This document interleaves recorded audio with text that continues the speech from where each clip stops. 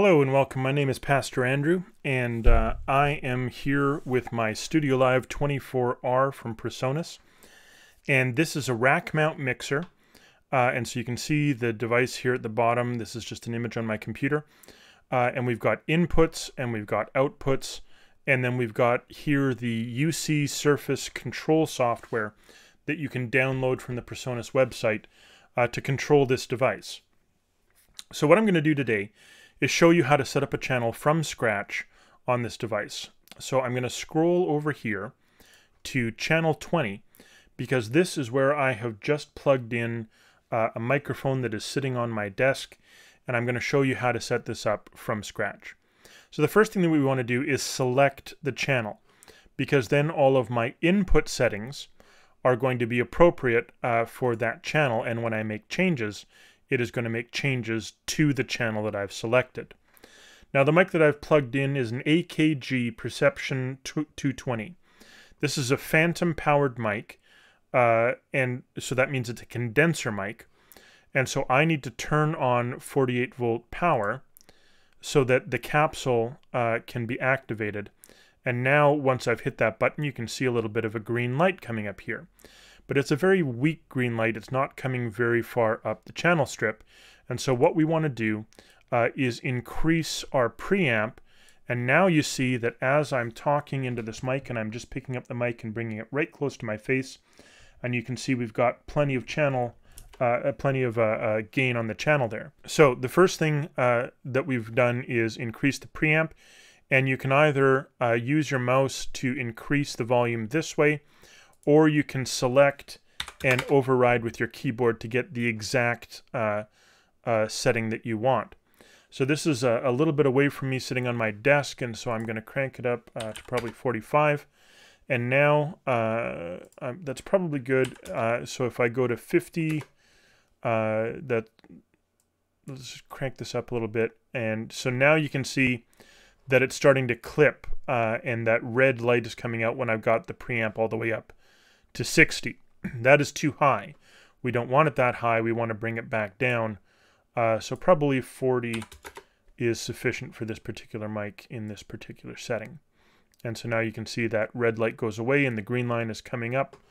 Perhaps 50 would be about the right setting for this. 1, 2, 3, 4, check, check. Yeah, so at 50, if I really yell into it, I can clip it, but it's okay. So 45, 50, somewhere in there is sufficient. I don't want the polarity set on, and I don't want this linked with the channel beside it. Polarity is there to switch the way in which the signal passes to the channel to be the exact opposite of what is already there. And the reasons why you would use polarity switch would be if you were having phase issues. You could find out whether you had a problem by switching the polarity and having that give you an indication as to whether or not there's a phase issue. So this is here not because it's a setting that you would normally use in a live situation. It's there because it's a diagnostic tool that can reveal problems in terms of balanced versus unbalanced signals. Now, because this is a vocal mic, I might want to turn on my high-pass filter, which would, over here in the EQ, cause some of the low end of the EQ to be cut out. And you can see as I move that up and down, this curve moving up or down the spectrum. Then the other thing I might want to do is put on a delay, but just on the main channel, it's odd that you would have a delay be something that you want. And then I'm going to send it to the main bus and to bus A and B. And so what we want to do is then come into our gear icon here on channel 20.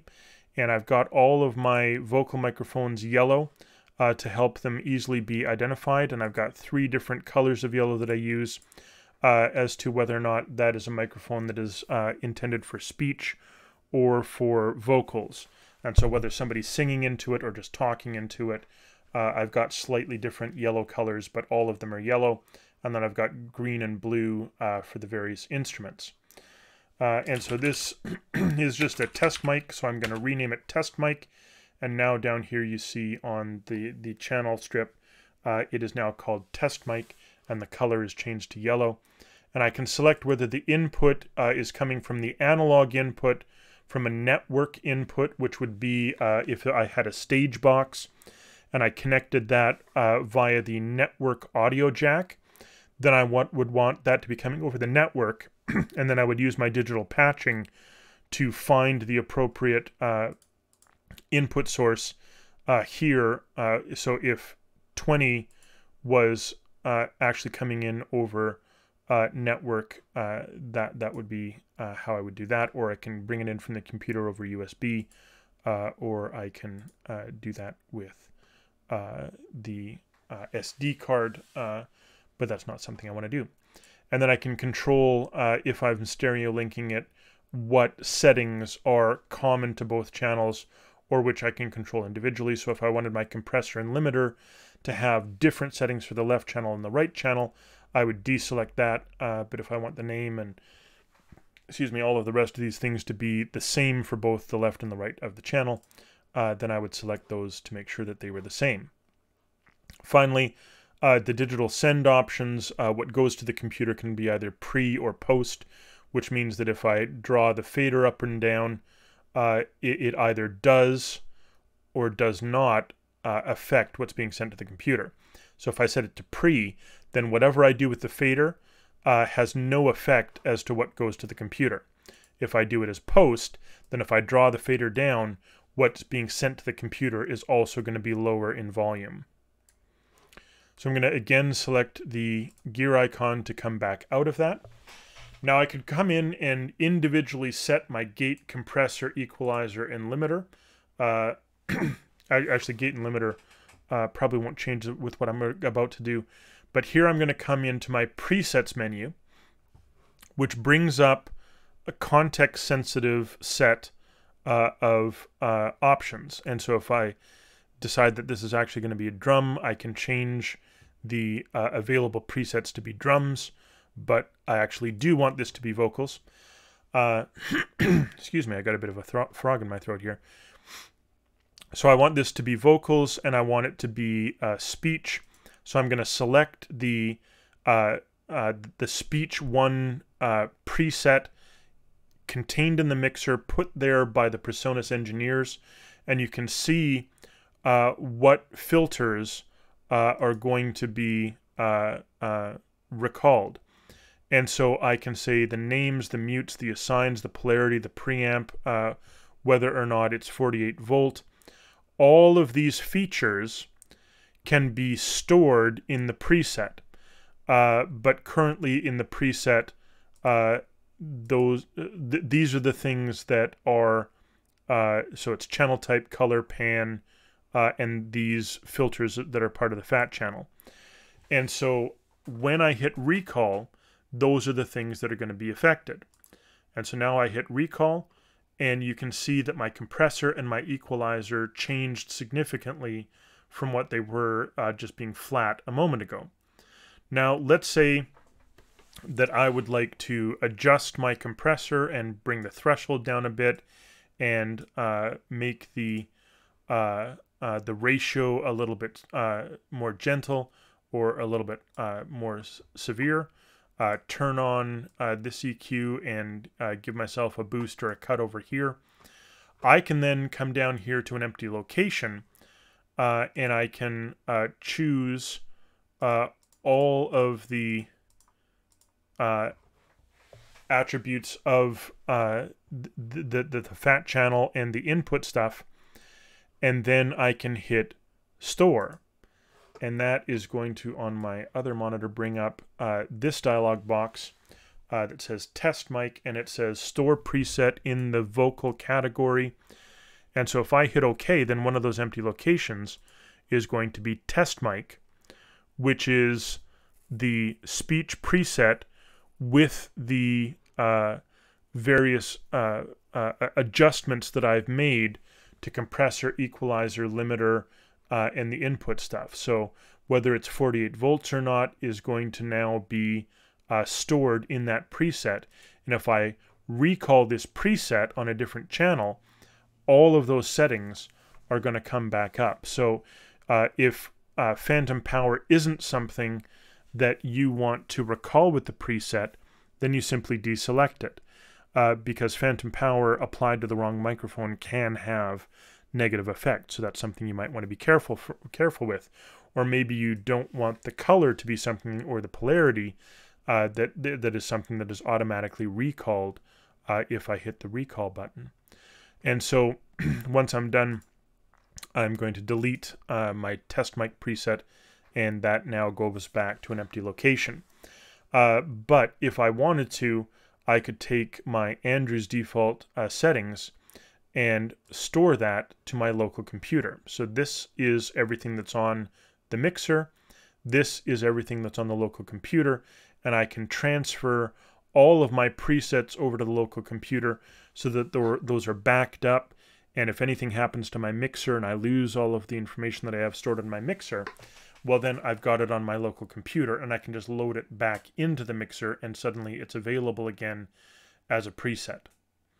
Now, let's say that I've done all this, and then I decide, well, you know, I really want to go back to how things were when the channel was first set up.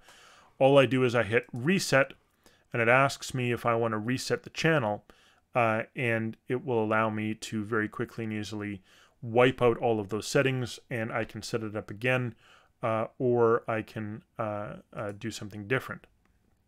Now over here you see A and B, and if I'm on B, if I'm on A and I move to B, you can have two different setups for each individual channel and move between the two of them. So if I change my EQ setting here and go back to A, you notice that went back to where it was before, and now it's on B. So in B, let's say I want speech 2 to be my setup. So now on A, I've got speech 1, and on B, I've got speech 2, which essentially turns the equalizer off, but still has the compressor settings. And then I turn the EQ on and I make a few adjustments, and that's how I want for my B channel to be. And so if you've got two people using the microphone, well, then you can have the setup for one available and then quickly switch over to the other one for the other person who's going to use that microphone if their voice happens to be very different. Or if that person is moving from using the mic for spoken voice into singing, you can have a spoken voice setup and then make male 1, for example, the B setup. And now you've got a very different EQ pattern and compressor and all the rest of it. And so you can switch between spoken and singing quickly and easily. Over here we've got our copy and paste.